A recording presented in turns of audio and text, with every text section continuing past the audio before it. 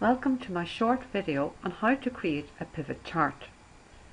If you have just watched my previous video of Introduction to Pivot Tables, then you'll understand the information that I now have on screen. If you wish to view that video first, then just have a look for Introduction to Pivot Tables by Step by Miriam. But here we have got the result of pivot table information on our little pivot table. Have a look at the title bar at the top of the screen.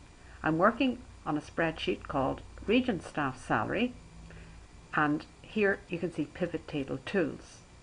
Now, to activate the Pivot Table Tools tab, what I will do is click anywhere at all on the pivot table.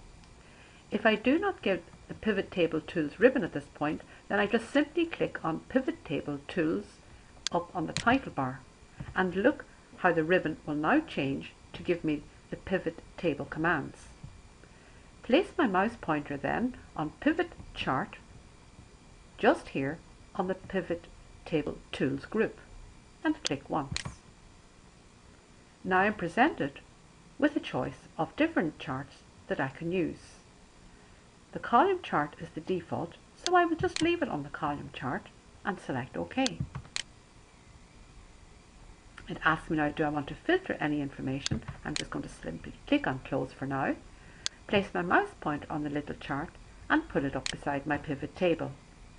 Just to redraw the chart, I'll place my mouse pointer on any of the placeholders and simply drag it out.